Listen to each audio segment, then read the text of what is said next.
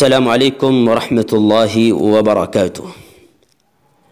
الحمد للہ رب العالمین والصلاة والسلام علی سید المرسلین محمد وعلی آلہ وصحبہ اجمعین، اما بعد۔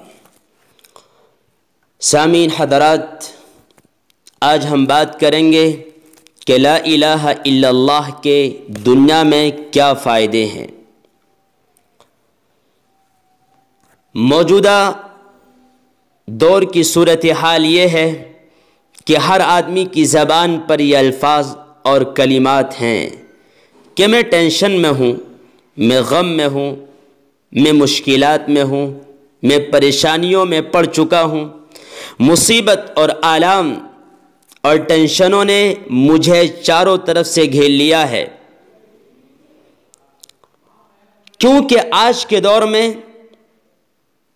سب سے زیادہ مال اور دولت کا کمپٹیشن اور مقابلہ ہے۔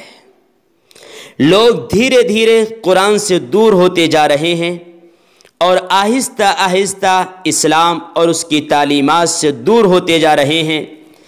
اللہ تعالیٰ سے دوری پیدا ہو رہی ہے۔ ہمارے دلوں کے اندر اطمینان، سکون اور آرام نکلتا جا رہا ہے۔ اور آج کے دور میں انسان کے پاس مال بھی ہے، دولت بھی ہے، گاڑیاں بھی ہیں، بنگلے بھی ہیں، کوٹھیاں بھی ہیں، ہر طرح کی آسائش کا سامان موجود ہے، لیکن الفاظ یہ ہیں دنیا میں میرا دل نہیں لگتا۔ اس لیے کہ اللہ تعالیٰ نے اس کے دل سے آرام، سکون اور راحت کو کھینچ لیا ہے۔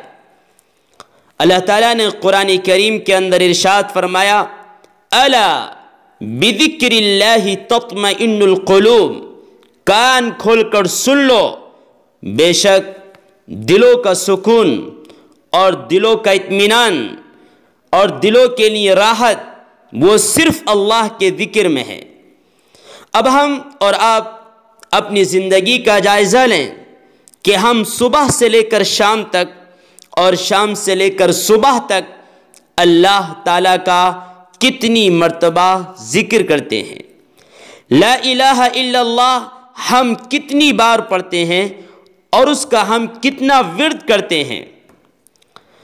سلسلۃ الاحادیث الصحیحہ کی روایت جلد نمبر 4 صفحہ نمبر 536، نبی اکرم صلی اللہ علیہ وسلم نے ارشاد فرمایا، ان قول لا الہ الا اللہ تدفع عن قائلها 99 بابا من البلاء، بے شک لا الہ الا اللہ کا کہنا اور اس کا ورد کرنا، کثرت کے ساتھ اس کو پڑھنا، اس کے کہنے والے کی طرف سے 99 بیماریاں، مصیبتیں دور کر دیتا ہے۔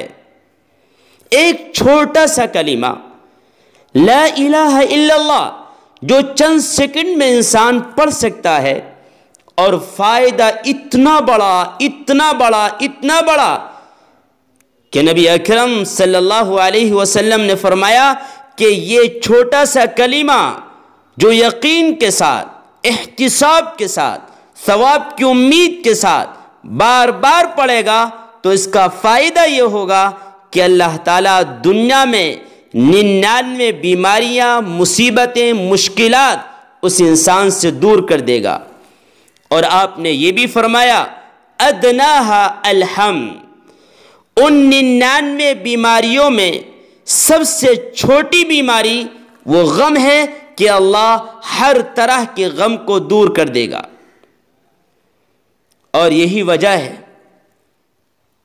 صحیح الترغیب والترہیب کی روایت حدیث نمبر 985 میں نبی اکرم صلی اللہ علیہ وسلم نے ارشاد فرمایا، من قال لا الہ الا اللہ، جس نے لا الہ الا اللہ پڑھا، ختم لہ بہا، اور اسی کلمے کے ساتھ اسے موت آئی، آپ نے فرمایا دخل الجنہ، وہ آدمی جنت میں داخل ہوگا۔